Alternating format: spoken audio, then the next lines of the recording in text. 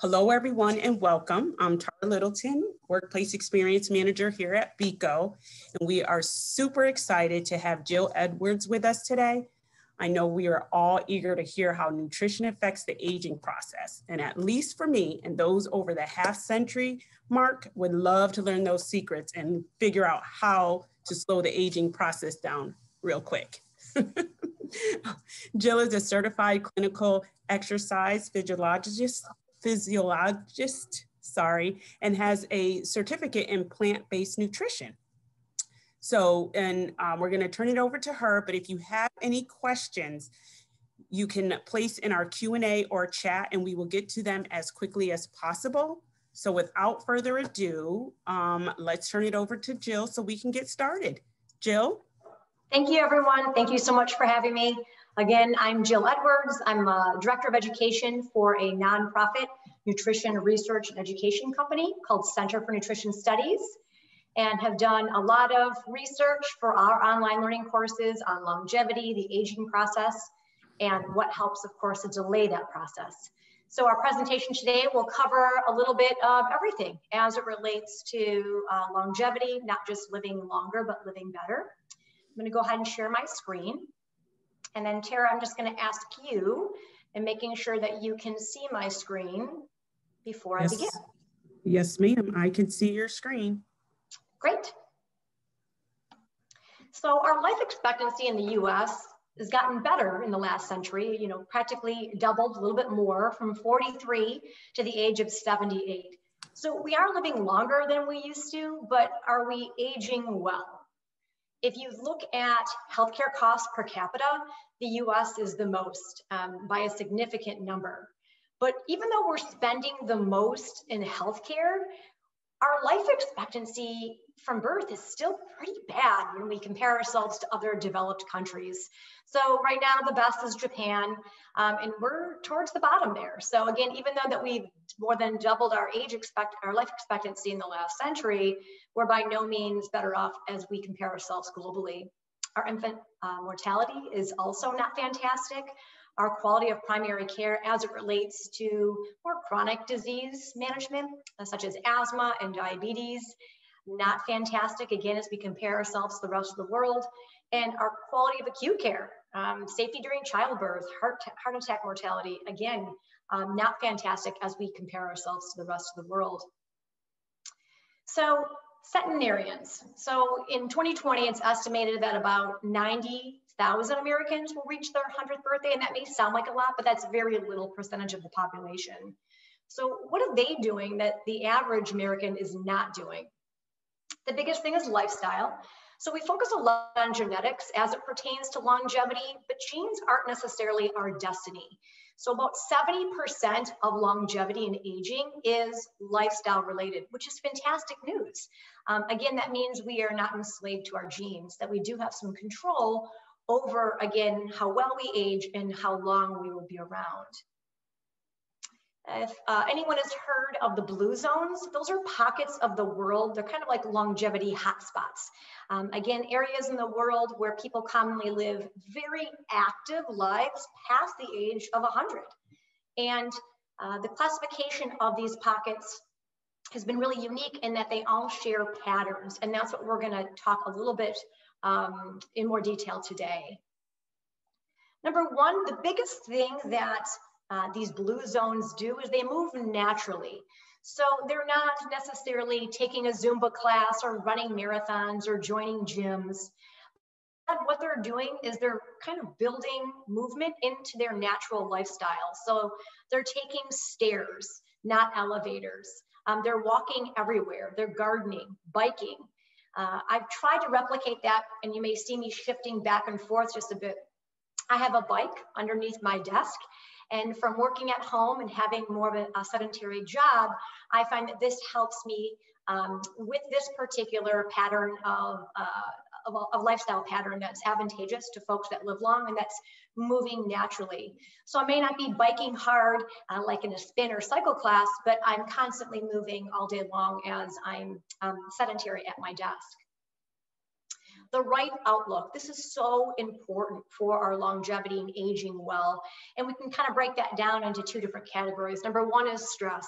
Even people in the blue zones experience stress. And the problem with this is that stress leads to chronic inflammation associated with pretty much every major related disease as it pertains to aging.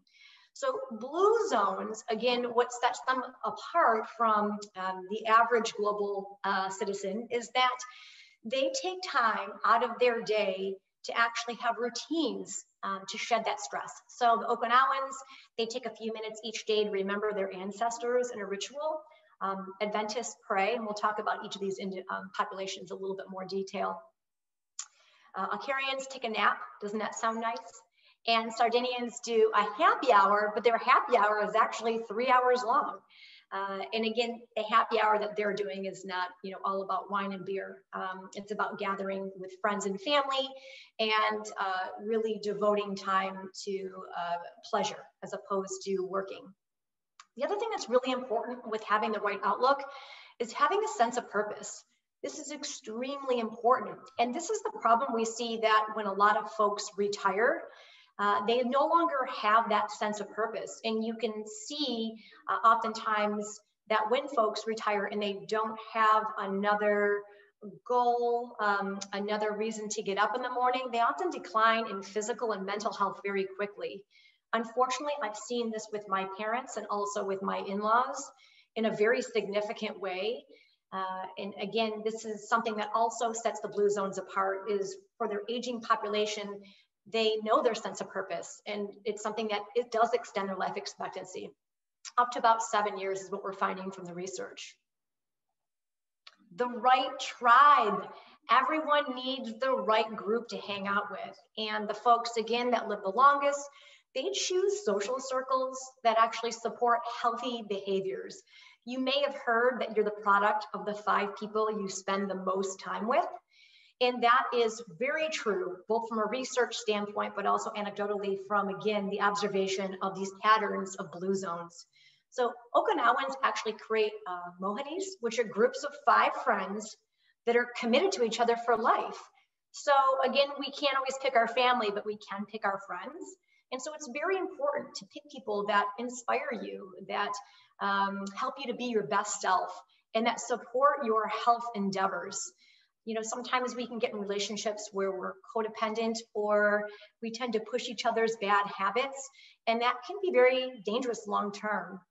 Research from the Framingham studies in particular, a very long-term epidemiological study, shows that things like smoking, obesity, happiness, and even loneliness are very contagious. As it pertains to obesity alone, your chance of being obese doubles when you have one friend that is obese. And what's even more staggering, it doesn't have to be necessarily a first-degree friend. A friend of a friend who is obese even puts you at higher risk for obese. So again, it's just, again, proving that we are the product of the people that we surround ourselves with. So always surrounding ourselves with the right tribe is advantageous. Eat wisely. And this is what most of our presentation is going to be about today, because this tends to have the biggest bearing on longevity and aging well.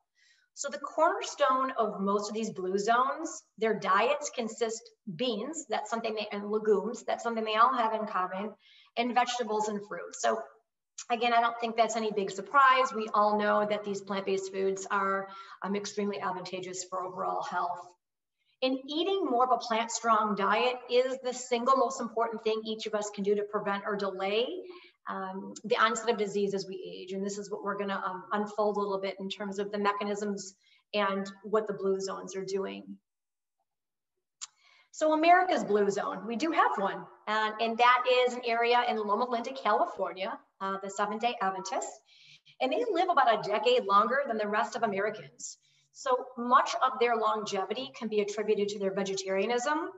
So if you look at their diet, a lot of it is going to be built around vegetables, fruit, and legumes, just like most of the other blue zones. Very little dairy, some whole grains, most of those whole grains coming from oats. just a little bit of meat equivalent to 1 serving every 10 days, and 1 serving being about the size of a deck of cards. So very different than the average American. And nuts and seeds, and not a lot of processed food, which would translate to added fats and sugars, very little fish and very little eggs. So what is it about these foods that either speed up or slow down aging? So let's get a little bit more sciencey. So there's something that's called an advanced glycation end product, shortened to AGEs, and it's a glycotoxin, and these really accelerate the aging process. So the foods that are high in these AGEs include poultry is number 1, pork, seafood, and beef. They have the most concentrated sources. If you look here in a chart, the biggest source of AGEs would be the skin, or even the back or the thigh, chicken thighs. Bacon is really high in AGEs. A hot dog, like a beef frankfurter, and then again, more with chicken and beef, and continuing on. Again, these foods are extremely high in these glycotoxins. And the other caveat to that as well is when you're cooking these foods at high temperatures, that leads to other issues, arachidonic acids and other toxins that can be even worse for the aging process. And the problem with this is what AGEs does. It ages us. It causes tissue stiffness, oxidative stress, and a lot of inflammation in the body. So how that translates in organ systems is in the brain that contributes to cognitive disorders such as dementia, and early onset Alzheimer's. In the eyes, cataract and macular degeneration. And in the arteries, this presents as hypertension, atherosclerosis, or the blockage of arteries, heart failure, and stroke. And this also, other diseases would be anemia, which you wouldn't think, because you would think, gosh, with more meat, I think that I wouldn't have anemia, and that's actually counterintuitive. Kidney disease is really rampant when we consume these high AGEs food. Osteoporosis. In the countries that consume the most meat and dairy, they have the highest percentage of osteoporosis compared globally. Type 2 diabetes is also attributed to this, and then overall muscle loss, which is an issue as we age in general, but we can, again, help to delay or even reverse some of that muscle loss by what we're consuming, by what's on the end of our fork. Another mechanism of how food can age us is there's a component called methionine, and consuming less of this is linked to a slower rate of aging. So there's 3 different ways that we can lower our methionine intake. Number 1 is calorie restriction and fasting. And intermittent fasting has become extremely popular, and this is centuries old. This is done in religious practices. This is done in other spiritual practices. And again, now it's more mainstream as a way to help combat inflammation and weight loss. There's actually a lot of validity of this. And this would be one of the reasons why, is that when we actually fast, there is a lot of repair that goes on in the body because the body is not spending its resources to digest food. So again, we're not going to get too much into this, but gosh, this I have a whole 1-hour lecture devoted to intermittent fasting. So just wanted to touch on that a little bit. The other way that we can consume less methionine is protein restriction. So in America, we sort of have a protein addiction. Everyone's always concerned about how much protein they're getting. But what we really should be concerned about is how much fiber that we're getting. We're very fiber deficient. There's extremely rare, if no cases, of protein deficiency. You figure our closest relative, the ape, most of, if not all of their diet consists of leafy greens and bananas. And they are, I think no one can argue, very strong animals with a very high muscle mass. Not that we should be living on leafy greens and bananas, but we just don't need that much protein. About 8 to 10% of our total calories needs to come from protein. So when we're consuming that sort of ideal amount, that's when we're getting just that right amount of methionine, since it's an amino acid. The other way that we can decrease That methionine, again, with slowing the aging process, is eating mostly plants or a plant-forward diet, since they're extremely low in it.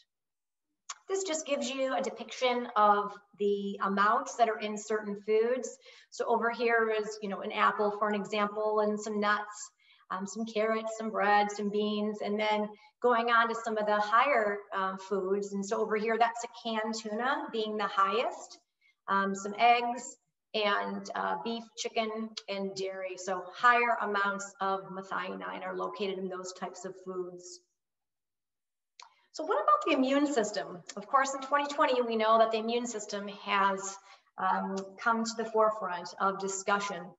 The immune system, in terms of Google Trends for 2020, was one of the top 5 searches. So, and one of the most recognized consequences of aging is a decline in our immune system. So those most at risk of contracting respiratory viruses such as COVID are those with compromised or weakened immune responses. So our immune system is best prepared to take action against viruses when we actually have a lot of nutrients going through our system. And so these nutrients actually help to ward off the virus, but also help our bodies to attack that virus in a systematic way. So one of the things is something that's called the natural killer activity in diets that can have a lot of plants with them. That's something that they help to stimulate our natural killer cell activity. So they're part of the immune response. They target pathogens and include viruses that are responsible for common respiratory infections. So again, just another reason to give our body the proper fuel is just to really boost our immune system. So can we measure aging? We can. There's something that's called telomeres. So we have about 46 strands of DNA in each of our cells, and they're coiled into little tiny chromosomes. So at the tip of that chromosome, at the very end of that strand, there's a cap that keeps that DNA from raveling, and that's called a telomere. So every time that our cells divide, a bit of that cap is lost. And when it's gone, the cell stops dividing and it essentially dies. So telomeres start shortening as soon as we're born. And then when they're gone, so are we. So it sort of is the measurement of the aging process. So how do we slow down telomere shortening? Well, number one is smoking, cigarette smoking. So nicotine has been shown to significantly shorten our telomeres. And so that's something that, you can reverse. It takes time. So if you were a smoker and you stop, that is something that you can kind of help to boost your telomeres, but there has to be a lot done in conjunction with diet to do that. So yes, can diet speed up or slow down aging? Absolutely. And we're going to take a look at a big research study as it pertains to that. So in 1990, there's a cardiologist by the name of Dr. Dean Ornish, and he really became famous for demonstrating that a plant-based diet can not only halt, but that could also reverse blockages in cardiac patients. So my background before I started working for the Center for Nutrition Studies is I worked for 8 years in cardiac rehab. So I worked with patients that had stents, heart attacks, heart failure, open heart surgery for bypass, valve replacements. And we actually had the hospital that I worked at in Florida, we actually, Medicare pays for it. And it's called the Ornish Cardiac Rehab Reversal Program. And what we saw with those patients who, number one, switched to a plant-based diet, managed their stress and exercise, is we actually saw reversal in blockages. And it was so cool to see the cardiologist, the shock and dismay, that a simple lifestyle change could actually reverse the disease. So we had patients that had stents that were told that, down the line, they were going to get worse and they were going to have to eventually need bypass, that they were able to prevent that. Unfortunately, the patients that didn't adhere, they tended to get worse, and those blockages tended to, increase as time went on. Same thing with heart failure patients. So what he did is he took that program and he applied it to an aging study. So in 2013, he studied a bunch of folks, again, taking sort of that same pattern and testing the telomere length in humans. This is just one of his latest books where he talks about the aging studies. So I just put it here for your reference. And then at the bottom is the reference to the actual study. So in looking at the population in the research, the Ornish diet group, their telomeres got longer. So not only were they able to sort of delay the shortening, they're actually able to lengthen their telomeres.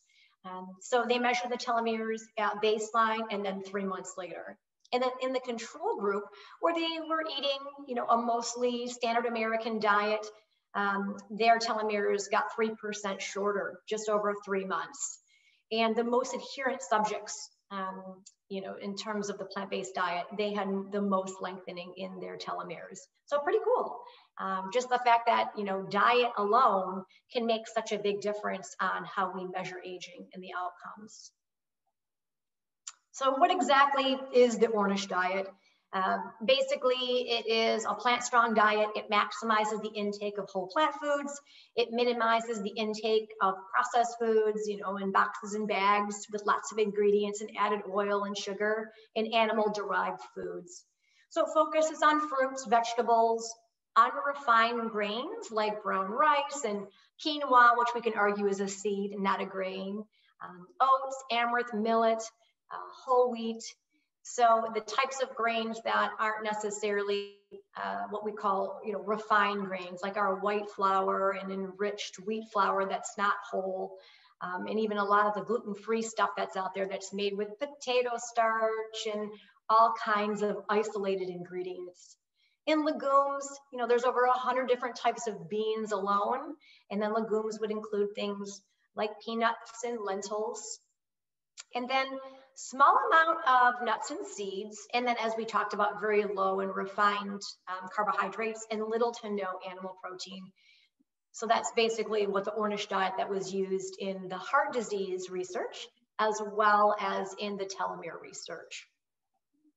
And this is sort of what it looks like. And these are pictures from food I've eaten. So in this one up here, there are so many good taco places here where I live in St. Petersburg, Florida. So this is just a whole corn tortilla filled with, they have this amazing cabbage slaw at this restaurant with beans and brown rice and guacamole and lime slices. And over here is a yellow rice. Over here is a really yummy, spicy salsa verde, and then of course this is sort of like a guac bowl with butternut squash and lots of greens. Over here is just like a standard 10-minute meal that I make when I'm in a rush, and it is just brown rice noodles, steamed broccoli, throw in some marinated tofu that I just marinate in lime juice and a little soy sauce with some sesame seeds, and it's a quick 10-minute dinner.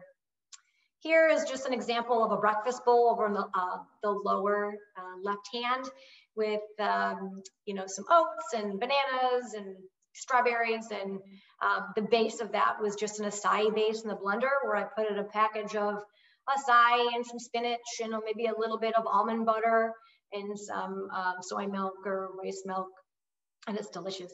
And then over to the right is an Indian dish from a restaurant with naan and a little bit of coconut-based yogurt with some cauliflower, curried cauliflower over some chickpeas. My niece and my husband are in the upper left-hand corner, and we're just enjoying breakfast out. This is at a restaurant in Ann Arbor, where my family lives, Ann Arbor, Michigan. So it's a tofu scramble with whole grain toast and potatoes. You can see over here waffles. So plant-based diets are not about deficiency. They're about so many myriad of choices that we can consume.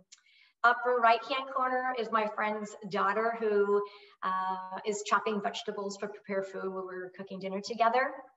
Lower left is what I call nice cream in a blender. You just take some frozen bananas, a little bit of cocoa powder, a little bit of your favorite nut butter, and just a splash of plant-based milk, and you have the most delicious tasting soft serve. And then another lazy dinner. I love to eat healthy, but To be honest, I hate to cook. So I always find things that are very simple. So this is a black bean burger, you know, piled high with avocado and all the fixins on a millet bun that I just got at the grocery store. So again, just wanted to show some examples of some plant-based foods that are delicious and really nourishing for the body. So again, our genes are not our destiny. So as we can see, just US population, you know, the average person's life expectancy could increase by 10 to 12 years just by adopting those blue zone lifestyles. So again, we focused a lot on diet, but it's not just diet. So remember, it's sort of a whole package. So again, it's about moving naturally. It's about having the right outlook on life, including knowing what your purpose is, and then also having the right people and surrounding yourselves with. Changing is difficult, and when we are trying to make lifestyle changes and we don't have the support of the people that we spend our time with, it's extremely challenging. It's extremely challenging because socially, what do we do to get together? We eat. And so it's really important that we at least try to surround ourselves with people that support our habits. They may not be eating like us, but it's so important that they support when we do want to make changes.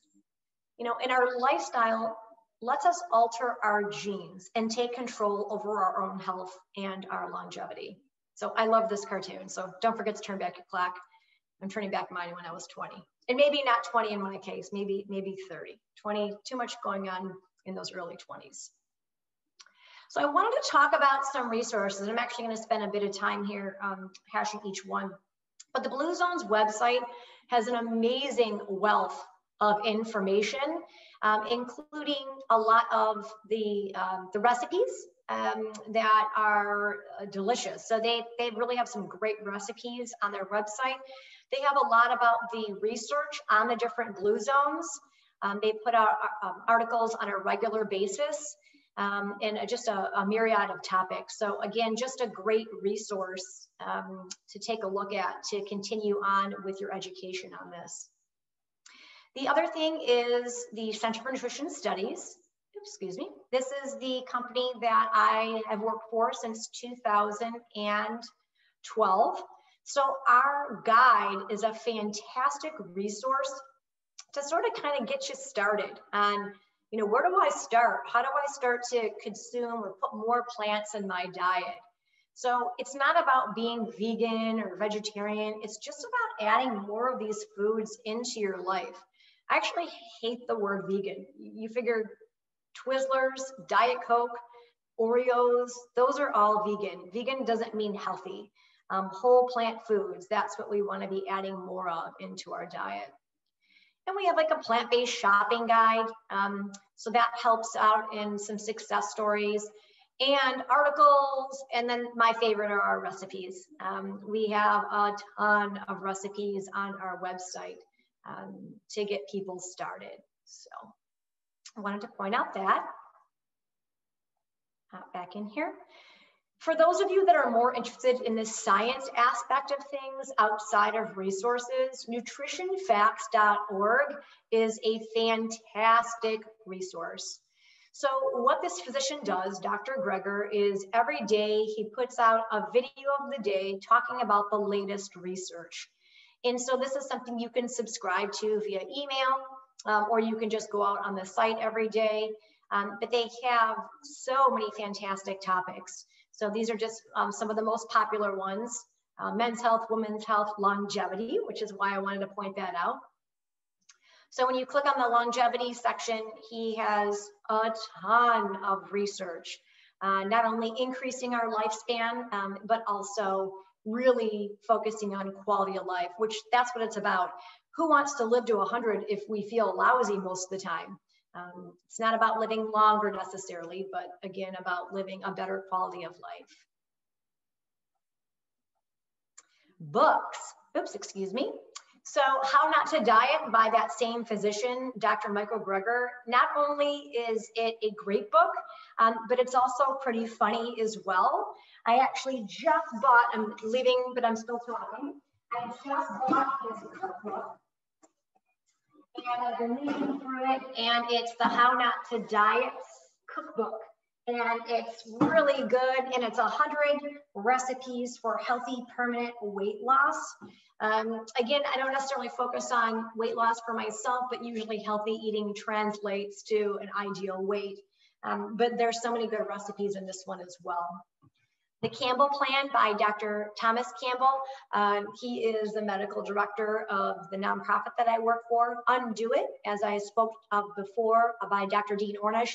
And then a couple other cookbooks that are fantastic resources to get folks started. Next steps. So besides obviously some of the research and resources that I pointed out, there's a cool documentary from last year, and it's called Code Blue Doc. It's fantastic. It really talks and hones in on, and it's American specific, but our healthcare system and more that we're a disease care system. Talks about aging, lifestyle, diet, our policies. Just it's a great documentary. Highly suggest it. And then the Kaiser Permanente, for those of you who may not be familiar with it, it's our biggest hospital system in the United States. And collectively, because they have a unique situation where the insurance that they provide is also the treatment at their facilities, it works to their best interest if they keep their members healthy. So unlike other places where healthcare is more of a business, it works to their benefit to keep folks more preventative of disease as opposed to retroactively treating disease. So this is their plant-based diet booklet that they give to, oops, I'm sorry, it must have been a different link. I apologize for that. And I'll update that link. But Kaiser Permanente has a whole nutrition services, and they have a whole booklet that is really informative.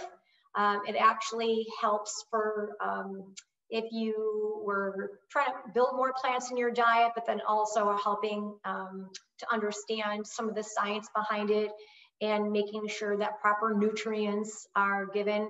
It is just a wealth of knowledge. And again, I apologize for that link. I can send an updated link to Tara for that for you. But if you just Google Kaiser and plant-based diet, it's the first one that comes up in your search. And then again, the other thing that's so cool is Meatless Monday has sort of become mainstream. It's kind of neat. I love looking out on Instagram at the Meatless Monday hashtag just to kind of see some fun inspiration and what people are doing. And again, it's just a nice way, even if it's just one day a week where you're starting to add more fruits and vegetables into your diet, that can be a fantastic start. And then this is me at my desk. So in this picture, I'm standing up on my wobble board, but you can see my bike next to it. And that's what I'm on right now to sort of get into that quadrant of moving more naturally. So again, here is my email address if you had further questions or had questions about the resources once we're done with the Q&A today, and I'm happy to respond. So thank you so much. Thanks, Joe. So we do have a number of questions. So one of the questions is, if you're over 60, can this still be effective? Oh, I love that question. That's my favorite. So in cardiac rehab, our average age was 72 years old. So we had folks into their 90s where we saw blockages reversed. And we saw vitality restored. So this was something that we saw all the time. So yes, of course, after the 60s, so young, and 65. So yeah, we saw changes, positive changes happening in over the 98-year-old population. Okay. Also, someone says that they've read that soy is terrible for you, cancer causing, unless it is fermented. What are your thoughts on this?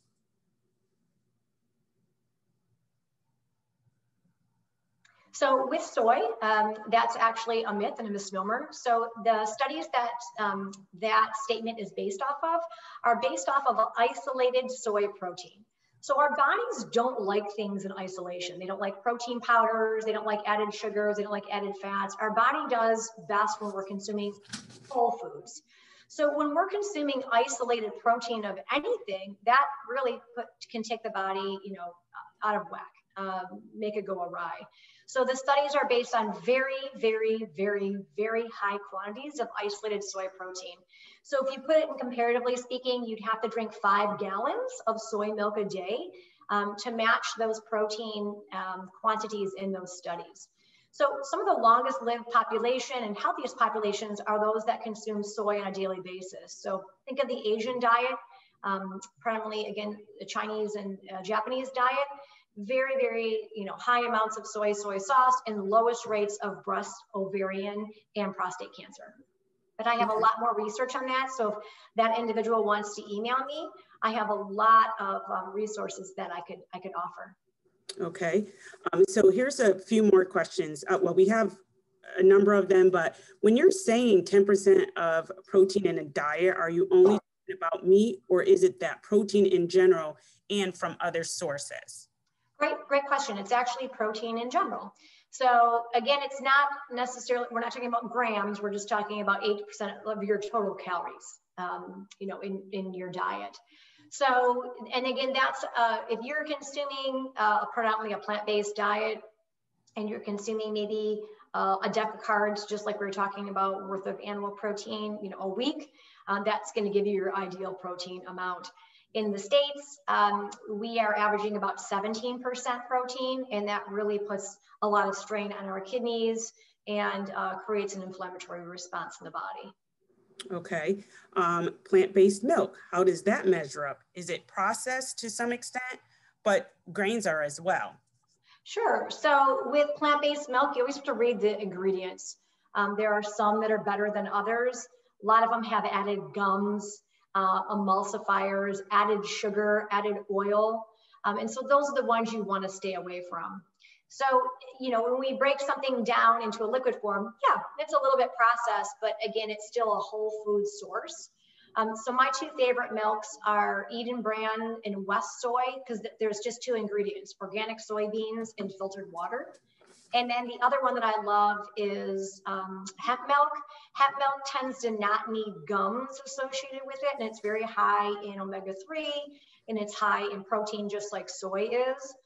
There are a few almond milk as well, but I bought something, it's called an almond cow, and it's just this cool machine. It wasn't that expensive, and you just stick in like cashews, a little bit of vanilla extract, maybe a tad of sea salt, and some, and some dates, and then it turns it into this like most delicious, creamiest milk.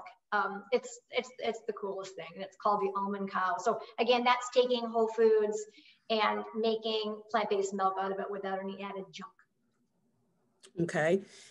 So I agree with the first part of this question, but not the latter. You shared how smoking ages. How does alcohol affect the aging? I know, alcohol. Funny you mentioned that. So I as my husband and I say, we gave up the sauce on the new year. So it's been 12 days in. We do this every January, no booze January. And, I do feel better, and we always say, damn. But no, so again, there's some conflicting research. One thing actually in common with the blue zones is that they do consume red wine. But the wine is a non-preservative old world wine, again, when you're talking about patterns. And again, they're not drinking a lot of it. It's the equivalent of about 4 ounces a day. So that's not a lot of wine. But what's neat about that is that it's not necessarily, again, what they're trying to pinpoint is, yeah, it might be that small amount of wine in moderation, but it's how they're consuming it. And we talked about that population that does the 3-hour happy hour. So they're consuming wine with friends, with their tribe, in a very social setting. They're not doing it alone, scrolling through, swiping through Facebook. It's a very social setting. Okay. And this is a good question. Can you explain the difference between veggies and legumes? Yes. So legumes are all of your beans. So black beans, pinto, aduki, black-eyed peas, chickpeas. So those are all your legumes, and then including lentils as well in that. And peanuts are actually a legume. So your vegetables are just what you would think of as your vegetables. So, you know, your carrots and your leafy greens and cauliflower and broccoli, etc. And tomato can fall in either category depending on which side of the fence you're on, fruit or vegetable. Right, right. Okay, another question is, does protein restriction apply to both meat-based and plant-based protein? Yeah, so what we find is that the protein that is from an animal source has the most negative impact on us. So, and it's very difficult to overconsume protein from a whole plant-based source. The only exception would be is if we're having these isolated plant-based protein powders that we're consuming. We don't need them. Again, our body doesn't like these macronutrients in isolation. It likes whole food. So if you're having a smoothie, instead of adding protein powder, add some flaxseed or use soy or hemp milk, which are extremely high in protein, or add a little bit of nut butter. These things all, the body likes, incorporates it better into our system. That was good. This is a good question because I myself have, I'll just read the question. There are so many great tasting meat substitutions out there now, like obviously Beyond Meat, that they are also soy and gluten free, but are those really healthy, or are they too processed such that the plant-based benefits get compromised? I like Beyond Burgers, but is that? I do too. Okay. Yeah, I like Beyond Burgers. I like some of the new substitutes out there. Beyond sausages, like I did stuffed peppers with some Beyond sausage, but it is more of a treat because they do have a lot of added oil and they're not necessarily whole food ingredients. You know, that's something that you want to consume in moderation. Are they better than animal protein? Generally speaking, yes, they have less sodium. They generally have less saturated fat in them. So it's a spectrum, you know, and what we always, you know, what's helpful is they can be transition foods as well, but nothing's wrong with consuming them in moderation. Okay. Now, can the Ornish diet or plant-based diet help women in menopause and menopause symptoms? Yes, so there's actually a lot of research to show that consuming more plants helps with fibroids, helps with endometriosis, it helps with menopause, and helps to stabilize hormones as women are going through menopause. Okay, and one of the questions is, you did not mention organic products. What is your advice regarding selecting organic vegetables and foods? I feel like that's a follow-up lecture because it's so much, that's such a loaded question. It has so many different variables that go into that. So again, think of, if you just think simplicity, you know, what is our body intended to consume? Not pesticides, not food that's grown in non-fertile soil that has a lot of inputs that aren't necessarily good for our body. So when we can include organic foods from a price point, those are always going to be best. And local small farmers, sometimes that don't have that organic certification, are going to be better for us than, you know, a store-bought, you know, produce that had to travel, you know, miles and miles, hundreds of miles away. So again, the biggest thing is plant-based foods, and then kind of thinking, you know, let's get out the inputs that aren't necessarily meant for us. Okay, so someone says that they have a vegan protein shake almost every night, and it sounds like they should stop. With that said, any recommendations on a satisfying snack an hour or two before bedtime? That's a good question because I do intermittent fasting, but I feel like I'm always hungry at 6 and after. So ideally, we should not be eating past, so the research is showing that we shouldn't eat past 7 p.m. And then you want to wait 12 hours before your next meal. So it's never a good idea to eat an hour or two before bedtime. Again, sleep is meant to repair the body. And when the body is using its resources for digestion, we don't repair as readily. So I have suffered from rheumatoid arthritis for years, and I'm no longer on any type of medication because I consume a plant-based diet. And I say that because I added a lot more plant-based foods into my diet years ago, but wasn't fasting. I was eating right before I went to bed, and then I would eat right when I woke up. And when I started to incorporate the intermittent fasting, that was sort of what took me over in a good way, that my pain was really well tolerated. So yeah, we just want to, yeah, so 7 p.m. to 7 a.m., that's sort of that window that research shows. So should this person continue with the vegan protein shake? Oh, so on the protein shake topic. So again, nothing's wrong with smoothies. I have them almost every day.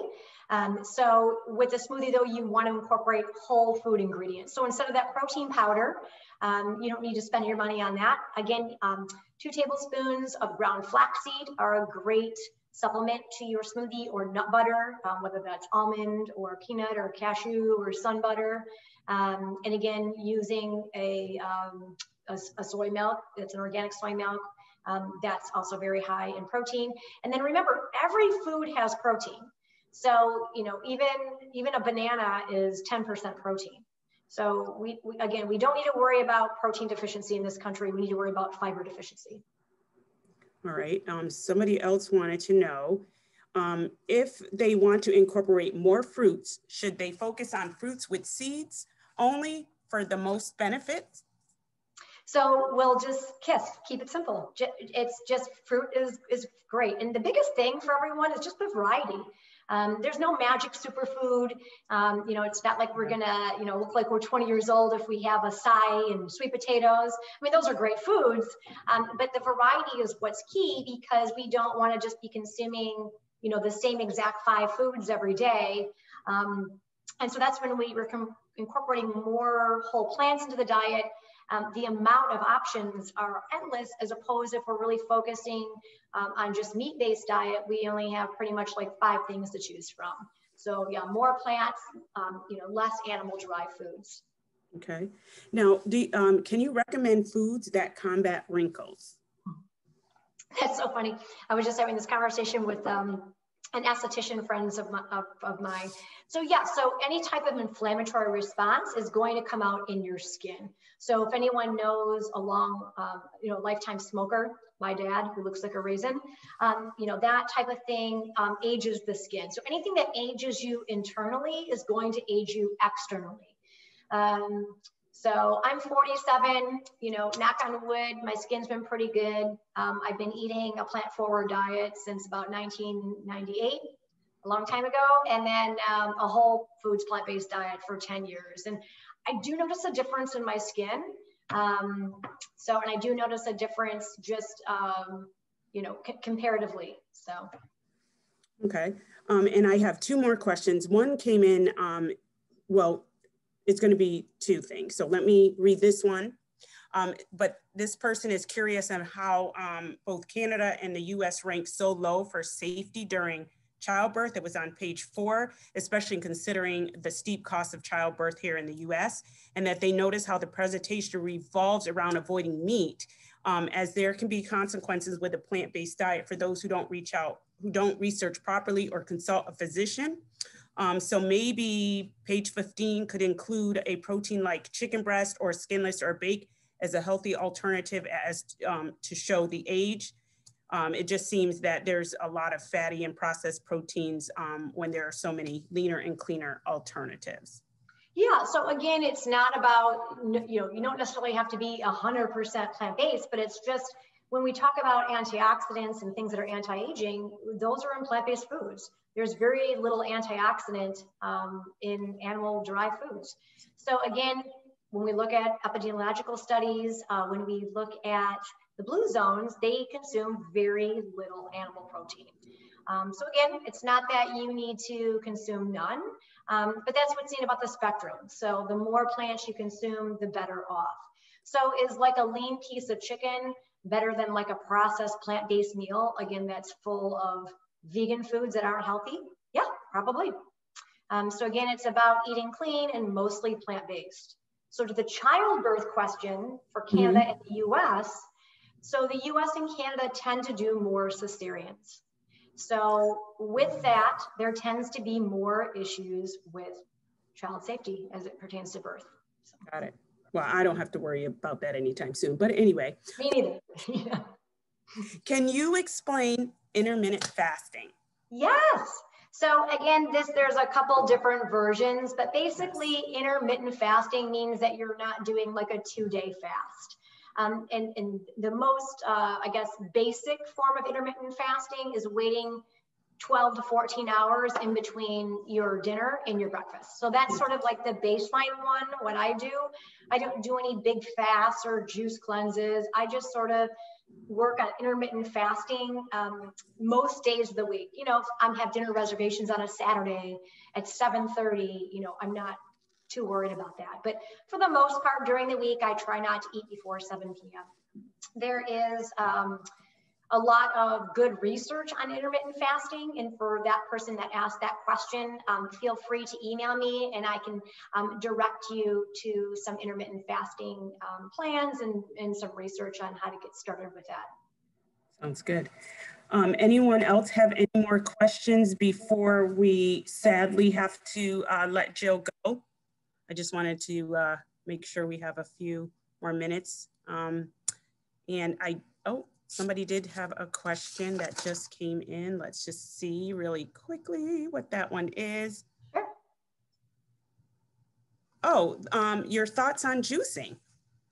Ooh, good question. So again, I'm not against juicing as long as that juice is something that's not like a Tropicana, which is in my neighborhood. You know, that's very processed. It's not a whole food, remember? So juicing does have its place, especially as it pertains, there's a lot of research with green juicing, predominantly vegetable juicing, in cancer outcomes, and helping boost the immune system.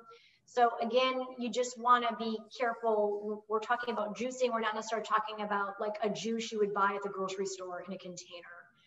So it does have its place, but that's not something that we should always be consuming because again, it's not a whole food, but a lot of research to show short-term juicing or juices every once in a while can be advantageous. Okay. Well, thank you, Jill, so much for taking time to educate us on the ways we can live longer. I have hope. And if you would like to see the webinar again, please visit our website at www.beconet.com/flourish under the green room. It'll be available along with some previous webinars, and we hope you will continue joining us with some other webinars we have coming up in series. And we look forward to seeing you next time. Thank you, everyone. Thank you so much again. Thank you. Thank you.